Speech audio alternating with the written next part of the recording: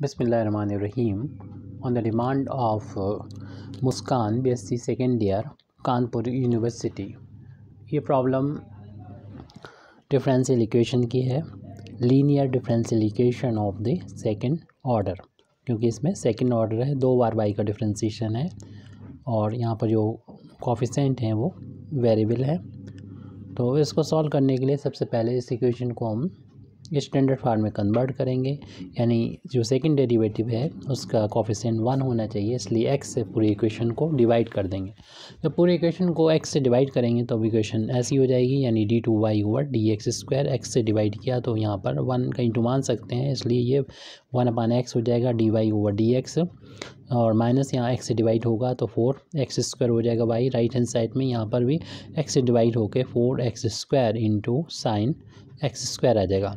इस इक्वेशन की कंपेयर हम जब standard equation of second degree से करेंगे, यानी सेकेंड ऑर्डर से करेंगे, d2y over dx² plus p into dy over dx plus का y is equal to r से इसकी कंपेयर जब करेंगे तो हमें मिल जाएगी वैल्यू p/r की वैल्यू मिल जाएगी। तो p की वैल्यू हम देख रहे हैं कि dy ओवर dx को कोफिशिएंट जो कि माइनस का 1/x है वो लिख देंगे, y को कोफिशिएंट q और यहाँ पर y को कोफिशिएंट माइनस का 4x² है, और राइट हैंड साइड में r जो कि 4x² इंटू साइन x² यहाँ पर है। अब हम यहाँ पर इस तरीके से एक इंडिपेंडेंट वेरिएबल चूज़ करेंगे, क्योंकि इस डिफरेंशियल इक्वेशन को सॉल्व करने के लिए हम जिस मेथड का यूज़ कर रहे हैं उस मेथड को कहते हैं यानी solution by changing the independent variable, यानी यहाँ पर हम इंडिपेंडेंट वेरिएबल को चेंज कर रहे हैं, यानी x चेंज हो रहा है z में। तो इसके लिए हम इस तरीके से चूज़ करेंगे z की वैल्यू, तो उसी को यहाँ पर लिख रहे हैं चूजिंग, और इसके लिए पूरा प्रोसेस अगर देखना है तो डिस्क्रिप्शन में जाके देख सकते हैं कि ये पूरा जनरल केस में प्रोसेस क्या है। चूजिंग दैट सच दैट, यानी z को इस तरीके से चुना जाता है such that dz over dx का होल अब स्क्वायर जो है वो पॉजिटिव में आए, तो क्यों, तो ये वैल्यू जो लिखी हुई है माइनस का, इसलिए प्लस करने के लिए इसमें माइनस क्यू के बराबर इसको मान लेंगे। इस तरीके से ये माइनस माइनस प्लस का 4x² के बराबर आ जाएगी। अगर हम यहाँ पर स्क्वायर हटाएंगे तो ये स्क्वायर रूट लगेगा यहाँ पर, और 2x वैल्यू आ जाएगी, यानी dz ओवर dx की वैल्यू जो होगी वो 2x के इक्वल आ जाएगी। अगर यहाँ पर इंटीग्रेट करें, यानी वेरिएबल को सेपरेट कर लें, यानी dz is equal to 2x dx, और दोनों तरफ इंटीग्रेट करेंगे तो 1 का तो इंटीग्रेशन z के रिस्पेक्ट में हम लोग जानते हैं कितना होता है, और 2 इंटू में कॉन्स्टेंट ने बाहर ले लिया, और x का इंटीग्रेशन कितना होता है ये लिख देंगे। 1 का z के रिस्पेक्ट में डिफ्रेंसिएशन z होता है, और x का डिफ्रेंसिएशन x अभी 1 पावर है तो पावर 2 हो जाएगी, अपान में भी वही 2 आएगा, 2 से 2 कैंसिल कर देंगे। तो इस तरीके से z और x में एक रिलेशन आ चुका है जिसका हम आगे चल के भी यूज़ करेंगे।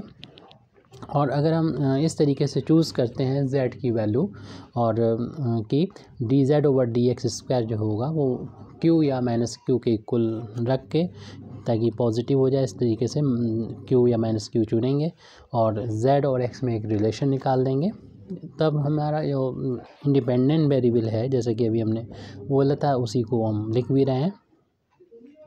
चेंजिंग द इंडिपेंडेंट, यहाँ पर y जो है वो डिपेंडेंट वेरिएबल दे रखा था, x इंडिपेंडेंट, अब हम यहाँ पर चेंज करना है independent variable from x to z। x को हम इंडिपेंडेंट वेरिएबल x को चेंज करके z में बदलने हैं,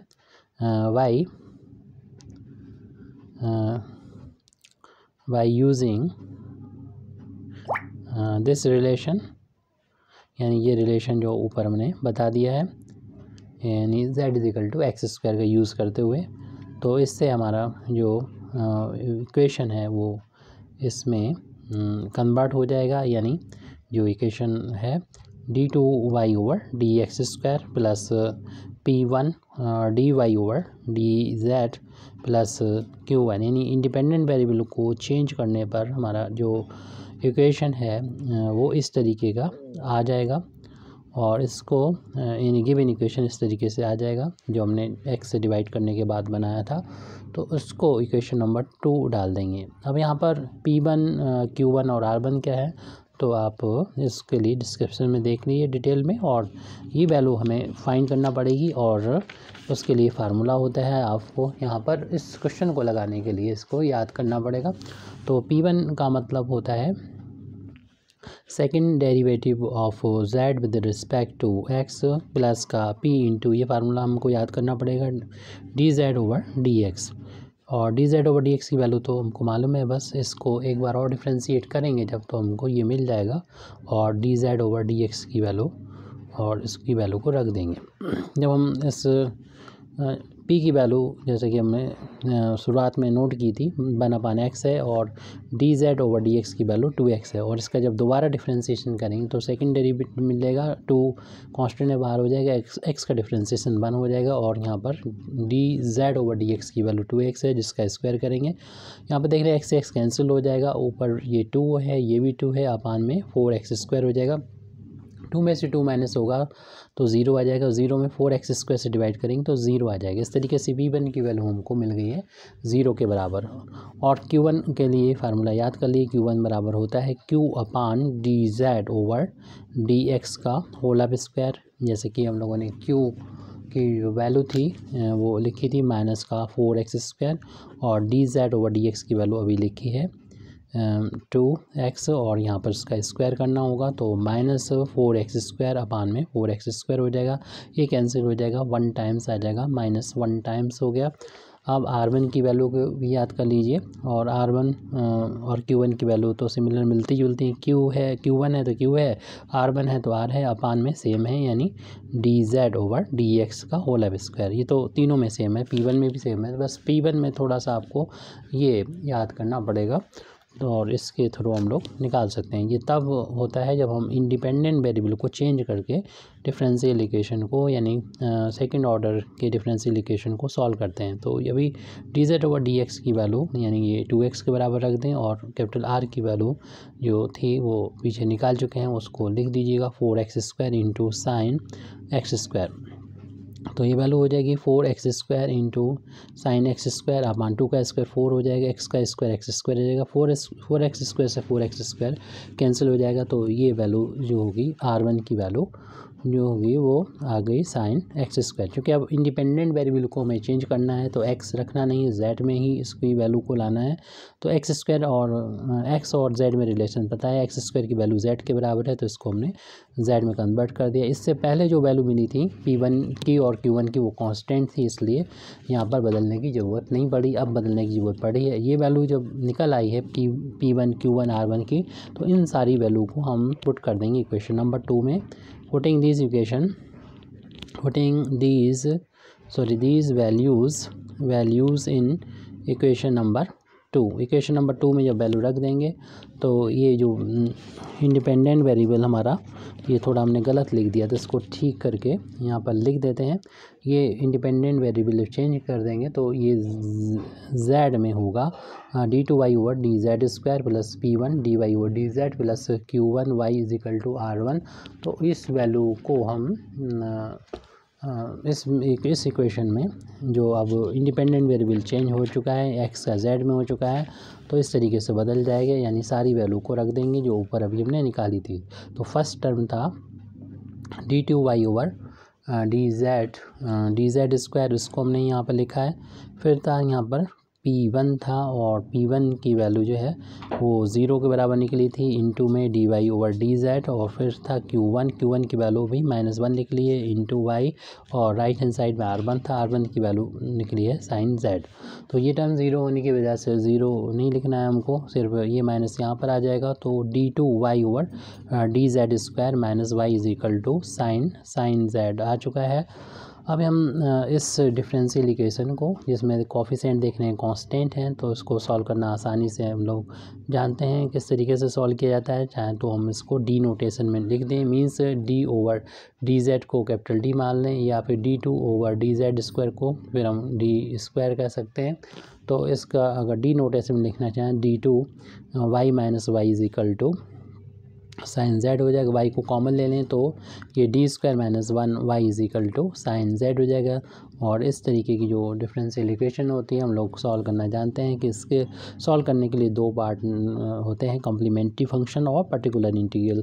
और कम्प्लीमेंट्री फंक्शन को अगर आपको निकालना है तो इसका निकालना होगा एक्सिलरी इक्वेशन। तो इट्स एक्सिलरी इक्वेशन इसका एक्सिलरी इक्वेशन निकालना हो तो जहाँ d होता है वहाँ पर आप m रख दीजिए, उसका स्क्वायर है तो स्क्वायर कर दें, -1 यानी y का जो कोफिशिएंट है यहाँ पर उसको 0 के बराबर रख के m की वैल्यू को फाइंड करेंगे तो m² = 1 हो जाएगा। m की वैल्यू निकालेंगे, स्क्वायर हटाएंगे, स्क्वायर रूट लग जाएगी, इसकी दो वैल्यू होती हैं प्लस माइनस, तो m की वैल्यू ये +-1 हो जाएगी, यानी m की दो वैल्यू आ गई हैं +1 और -1। इनके करस्पॉन्डिंग हम निकाल सकते हैं कम्प्लीमेंट्री फंक्शन। कम्प्लीमेंट्री फंक्शन निकालना है, ध्यान रहे कि इंडिपेंडेंट वेरिएबल यहाँ पर z हो चुका है, तो दो वैल्यू हैं तो दो आएंगे आर्बिट्री कांस्टेंट, एक c1 और दूसरा c2 कह देंगे। तो c1 e की पावर ये जो m की वैल्यू आई वो लिखी जाएगी और इंडिपेंडेंट वेरिएबल के साथ मल्टीप्लाई कर दिया जाएगा, प्लस c2 × e⁻, ये m की वैल्यू और उसमें इंडिपेंडेंट वेरिएबल का मल्टीप्लिकेशन कर दिया जाएगा। अब कम्प्लीमेंट्री फंक्शन फाइंड करने के बाद हम लोग निकालते हैं पर्टिकुलर इंटीग्रल। और पर्टिकुलर इंटीग्रल को फाइंड अगर करना होता है तो हम इस इक्वेशन, जिसको हम इक्वेशन नंबर डाल देते हैं, कुछ इक्वेशन नंबर 3 डाल देते हैं क्योंकि इसका सोल्यूशन लिखना है। तो उसमें जो y का कोफिशिएंट होता है उसको हम 1/, करके लिखते हैं क्योंकि अब हम निकाल रहे हैं पर्टिकुलर इंटीग्रल। तो अगले पेज पर हम देख रहे हैं कि पर्टिकुलर इंटीग्रल की वैल्यू होती है y का कोफिशिएंट, अभी देखा था हम लोगों ने, d² - 1 वो लिखना है। और इक्वेशन नंबर 3 का जो राइट हैंड साइड है उसको लिखना है, जो कि यहाँ पर साइन जेड है। और फिर इसके बाद जो कि हम लोग जानते हैं कि इस तरीके की प्रॉब्लम को सॉल्व करने के लिए इस फार्मूले का यूज़ करते हैं, यानी डी का जो फंक्शन है अगर इसमें स्क्वायर है और यहाँ पर साइन ax है तो इसे सॉल्व करने का तरीका ये होता है कि आप जहाँ पर भी डी नज़र आ जाए उसमें माइनस का जो x का कोफिशिएंट होता है उसको रखते हैं और ये ऐसे ही रहेगा साइन ax, और ये वैल्यू सॉल्व हो गई। इस तरीके से सॉल्व किया करते हैं। तो हम देख रहे हैं कि d² में यहाँ पर मिल रहा है फंक्शन में d के, उसमें z को कोफिशिएंट नहीं लिखा तो 1 होगा, तो 1 आप यहाँ पर d की जगह पर रख देंगे, लेकिन उससे पहले माइनस और लगा देंगे, स्क्वायर भी लगेगा -1 और ये साइन z हो जाएगा। अब इसके बाद ये -1 और -1 -2 हो जाएगा, 1 का स्क्वायर 1 हो गया और माइनस का पहले से लगा हुआ था तो -1 और -1 ये -2 हो जाएगा साइन z। ये पर्टिकुलर इंटीग्रल की वैल्यू आ गई। अब हम लिख सकते हैं इसे, इक्वेशन जो हमारा 3 था उसका कंप्लीट सॉल्यूशन लिख सकते हैं। तो देयरफॉर इसका कंप्लीट सॉल्यूशन लिखेंगे, हमारा डिपेंडेंट वेरिएबल y था और इंडिपेंडेंट वेरिएबल x है। तो हम लोग जानते हैं देयरफॉर सॉल्यूशन ऑफ, यानी complete solution of differential equation number 3 का सॉल्यूशन हो जाएगा complementary function plus particular integral. Complementary function की वैल्यू अभी फाइंड की थी c1 e⁻z plus c2 e⁻−z, और पर्टिकुलर इंटीग्रल की वैल्यू ये आई है -1/2 साइन ऑफ z। अब चूँकि हमारा जो आंसर है, जो क्वेश्चन था वो हमारा z x में था, तो इसलिए z को हमें रिप्लेस करना पड़ेगा, z की वैल्यू को हटाना पड़ेगा। और जैसे कि शुरुआत में रिलेशन निकाल चुके थे, z की वैल्यू x² के बराबर है, इसलिए हम z को हटा देंगे, जो हमारा क्वेश्चन है उसके हिसाब से z की वैल्यू x² पुट कर देंगे, हमारी कुछ प्रॉब्लम ये सॉल्व हो जाएगी। और ये प्लस माइनस इंटू माइनस का हो गया 1/2 साइन x²। इस तरीके से ये कंप्लीट हो जाता है question. Thank you very much Indeed for listening me. वाक़िर दावाना अल्हम्दुलिल्लाहि रब्बिल आलमीन।